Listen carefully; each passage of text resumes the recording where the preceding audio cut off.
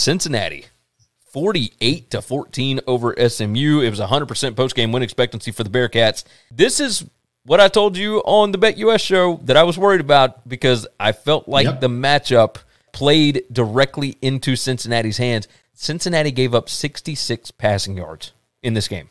Tanner Mordecai was 15 out of 26 for 66 yards with 1 touchdown. They ran the ball, SMU did, 31 times for 133 yards, and they weren't great at running the football. Like, they still had more success running than they did passing, but this was a woodshed beating.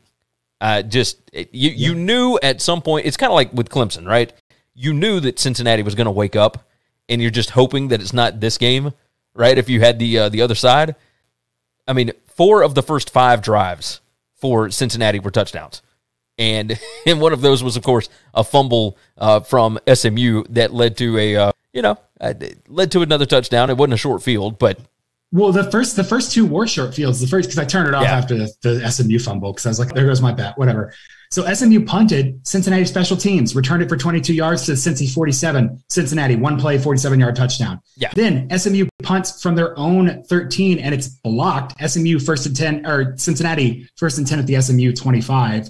And then that fumble, SMU was moving the ball. That's the only time all game SMU really moved the ball. And Trey Seegers just got the ball knocked out, straight up lost it. And they were first and 10 at the Cincinnati 24. They were knocking on the door. And then Cincy drives 78 yards for the touchdown there. So that point off turnovers wasn't like they necessarily, they benefited from special teams more than they benefited from that. And then Cincy missed 2 field goals in half, like in the middle of it. This could have been so much worse. It's in the middle of it. And I mean, SMU did not score until the fourth quarter. Did not score. They missed a field goal of their own after a 10-play drive. Cincy, turnover on downs late in the ball game. I mean, the whole thing was bananas. So at this point, I do have written down here, with all the chaos that has happened with Oregon and, of course, Michigan State getting beat and whatnot, I think at this point, because you've got Michigan and Ohio State playing this week, I think Cincinnati is a favorite to get into the playoff at this point. Because I don't know who else. This all comes down to Notre Dame and Cincinnati, right? Like Oklahoma State might be able to find their way in there. Oklahoma maybe, but we see what the committee thinks about Oklahoma at this point. It looks like it's going to be Cincinnati in there if they can win out. Now, obviously, they've got Houston in the AAC title game, which is going to be a hell of a ball game.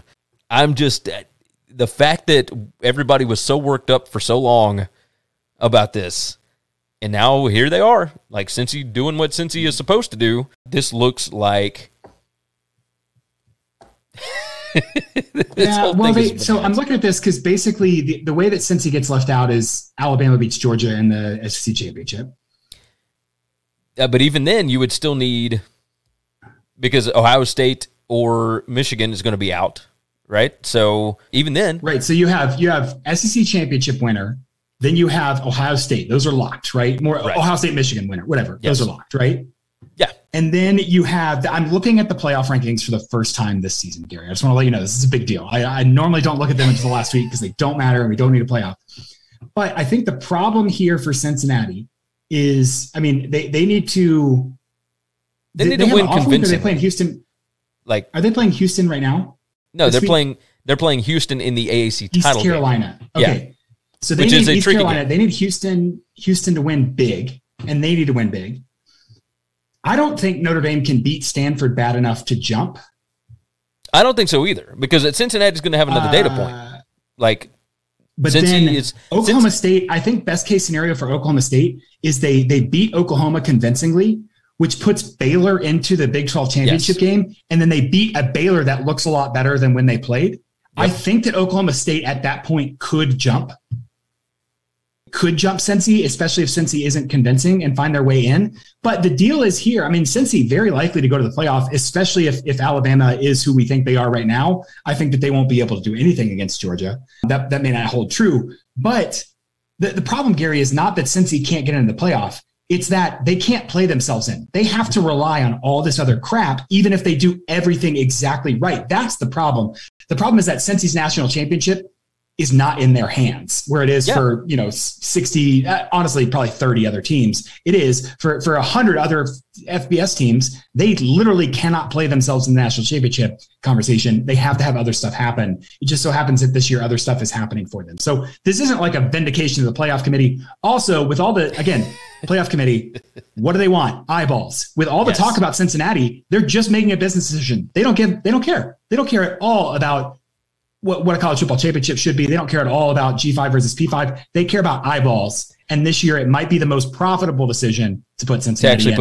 In the past, it has not been. And so it's still about eyeballs, and teams still can't play their way to a championship, which is a flaw. Well, tell me this. Who actually brings more eyeballs right now? Would it be Cincinnati or would it be Oklahoma State? I think it might be Cincinnati. Yes, not just in terms of comparing fan bases, but like narratives and everything. Absolutely. Yeah, narratives. Yeah, I'm just talking like overall narratives because obviously the way that Alabama is able to get like huge ratings this season is because they play a ton of close games, right? That's the way that those ratings actually work. People realize there's a shot they could get beat. I need to tune in and watch this. It's the same thing with Ohio State, because this Ohio State-Michigan State game is not going to have a large rating. Like it's just not. Like it'll be big because it's ABC at noon. But otherwise, we all know how these things work. Cincinnati, last year, they were undefeated playing in the Peach Bowl against Georgia, and that game drew like almost 10 million viewers. It's a pretty sizable audience. And it was on New Year's Day and all that standalone window, all that good stuff. Gary Lewis jumped in, Cincinnati over Oklahoma State for TV ratings. Yeah. It just the way that it goes, because there are still a lot of like casual fans that don't realize what Oklahoma State is doing.